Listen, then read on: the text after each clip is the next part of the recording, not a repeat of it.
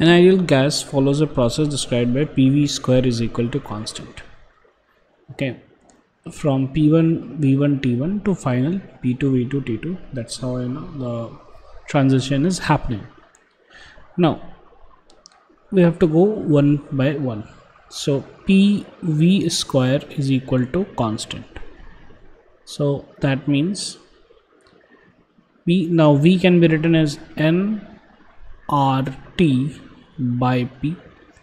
So this is a square and this is a square. So this is going to be constant. So that means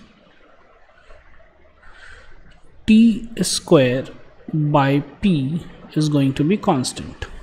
So now T1 square by P1 is equal to T2 square by P2.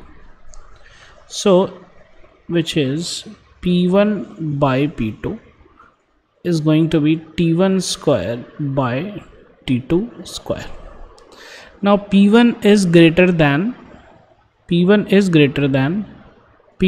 so therefore T1 square will be greater than T2 square, and thus T1 will be greater than T2. So therefore this option is not going to satisfy that relationship.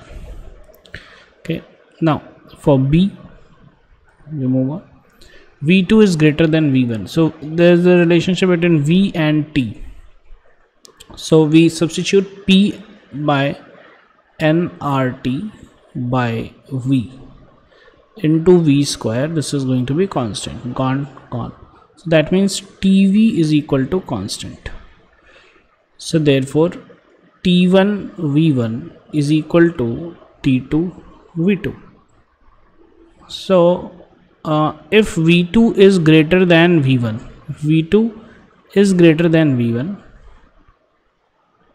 then obviously T2 has to be less than T1, since like the product has to be the same.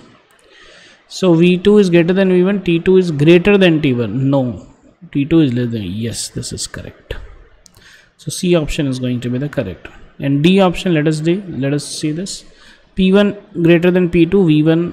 Okay, so PV square is constant, so therefore P1 V1 square is equal to P2 V2 square.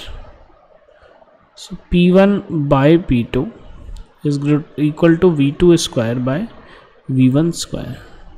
So if P1 is greater than P2, then V2 square is greater than V1 square. That means V2 is greater than V1. So this is just the opposite. So therefore only option which is satisfying is the C option.